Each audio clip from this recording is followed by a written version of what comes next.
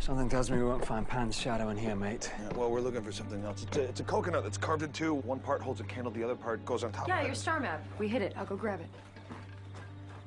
I owe you thanks for being so understanding. Understanding about what? Emma and me. Emma and you? Our dalliance.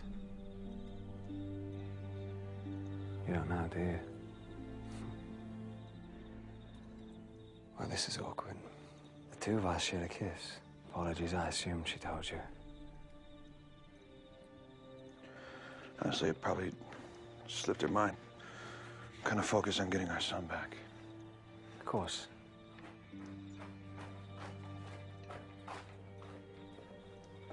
Everything all right? It could be better. There it is, your star map. It's not a star map, it's what we're gonna use to trap Pan's shadow. Coconut. You daft. You could have never landed on a pirate ship through a portal, but you draw the line on a magic coconut. Oh, fair enough. What's our next stop on this mission? Dark Hollow? Really? Why couldn't it be called something like Sunshine Valley or Rainbow Cove? What exactly is it? That's what it sounds like. Darkest spot in the entire island. Any light that makes its way in is snuffed out by the shadows that call it home. Even I managed to avoid it.